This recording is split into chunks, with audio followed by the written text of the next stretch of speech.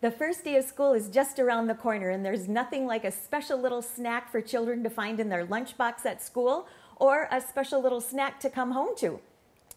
Today I have two of my grandchildren with me, Claire and Graham. Claire is in 3rd grade. And Graham is in kindergarten. And they're going to show you how to make cute little owls out of celery and peanut butter and other great ingredients. So to begin with, we chose some nice wide ribs of celery, cut them into shorter pieces, washed them, got them really nice and dry, because when they're dry, the peanut butter sticks to them much, much easier.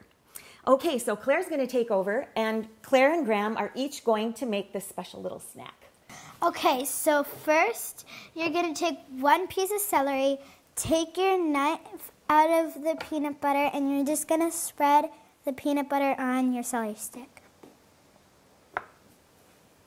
And then you're going to take 2 little almond slices and put the outside of the almond up on the peanut butter.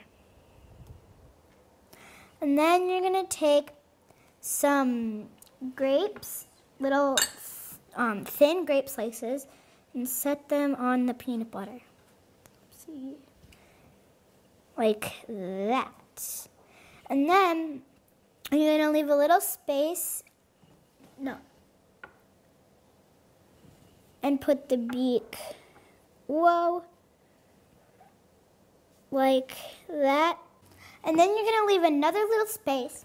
Take an apple and cut it into really thin pieces, and then cut those thin pieces in half. And you're going to leave a little space again and just stick them on,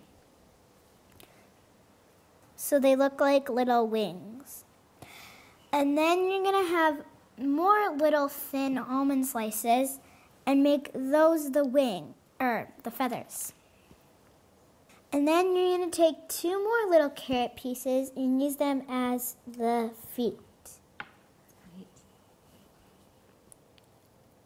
And here's my little owl. Can you hold them up so everyone can see the owls? Yeah. And there you go. This is such a fun snack for children to make with you, and they're so fun to eat, right? Yeah. Okay. We're the Dodens, sharing good food for good life 365.